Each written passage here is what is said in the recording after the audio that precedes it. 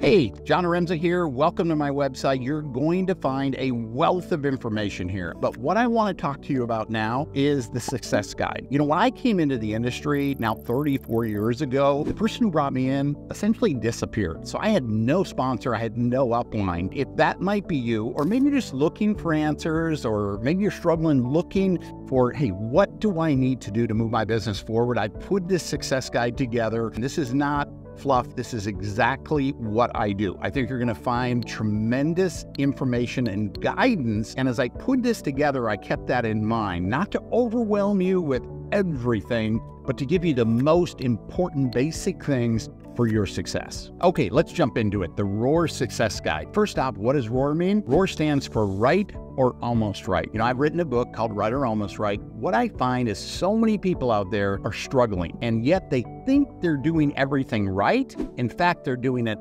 almost right. Think about Tiger Woods. You can barely tell the difference in his swing versus another great golfer. The result is a major difference. That's what I want to give you. I want to make those little adjustments that can make a major difference in your business throughout this guide. One of the things about this business is everything you do, and I mean everything, sets an example of how other people think they have to do it. Everything you do, right? And this begins with the way that you get started, the order that you place. Because I promise you, every time you sit down across from somebody, they're going to say, you know what, looks really good. What did you do to get started? And the way you should get started is somewhere between serious and nervous. You need to have enough into this thing that's going to get you up off the couch and motivate you, but also position you to make the most money for the time and effort you put in, right? So I go through that in this guide to really help you, which is going to help you explain it to other people. The other thing in getting started that I think people really brings down their resistance, if they can see a pathway to get their money back. So in here, I talk about the ROI, the return on investment. If this is really understood, you know, making that investment of say $7.99 becomes much easier because they see the pathway to get their money back. So I clearly outline that in here as well. Now, step one, you've gotten yourself started. Now there is a checklist. There's a handful of things that you really need to know. There's a lot of things you could do, but there's really only a handful that are really, really super important. And that's what I really focused on without overwhelming you, just giving you a handful of things that are really, really important. You need to know your why,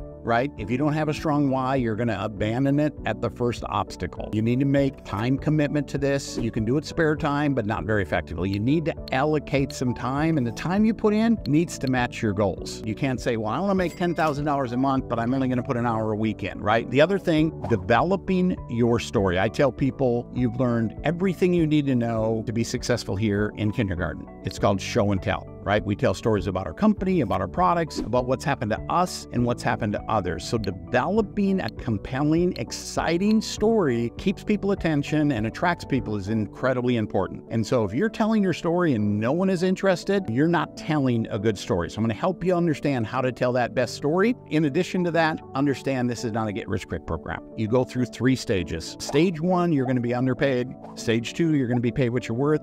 Stage 3, you're paid more than anyone's worth. The key to understand here, this is not a job. This is a business. It takes a while to grow and mature. You start out by yourself, then you get to stage 2 where you got a team in place. And then as that team grows and develops, you can reach stage 3 where you're worth more than anyone. Put your list together, talk a little bit about mindset, the DMO, another important set of fundamentals that you do every single day. They become so routine and natural to you. It's like getting ready in the morning. Personal checkup helps you troubleshoot your business, a set of fundamental activities that are very important, and you can kind of rank yourself. The key here is to be very, very honest with yourself. How am I really doing, right? When it comes to filling my pipeline, meaning getting my pipeline full of prospects on a scale of 1 to 10, how am I doing? How am I doing on the follow-up? Am I doing it on a timely basis? Am I doing the 3-way phone calls? Am I plugging into the Zooms and the events and all those things? So it's kind of a checklist to see how you're doing so you can kind of zero in on where you need to improve. Now, step 2 is when we're going to begin to introduce people to the business. Okay, the key here again is having a strong list. Remember this, that people buy people,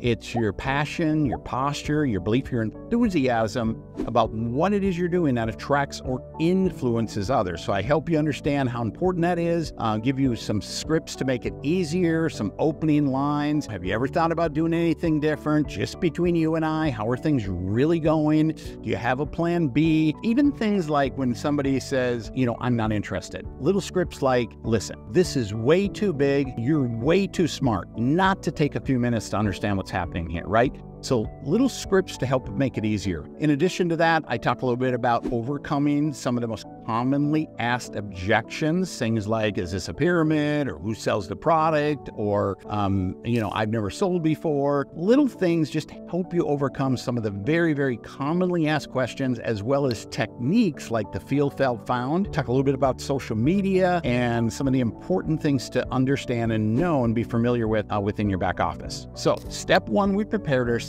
Step two, we're going to introduce our prospects to the business. And step three is where we're going to follow up and build belief. The key here is doing it on a timely basis. And so I give you some tips, some ideas, some fundamental ways to overcome those objections again and move that person through the process. And step four is getting a positive decision. So many people are afraid to ask for money or ask somebody to do something. They just want them to jump out and say, I'm ready. That rarely happens, right? So helping people understand the philosophy of a decision, some techniques to move someone to a decision, like the Ben Franklin or the scale of 1 to 10. There's a little overview here on the compensation plan as well. And then the back of the book is just kind of where you can really articulate your goals and get your list together. So I know you're going to love it, and I know it's going to help you succeed in this business.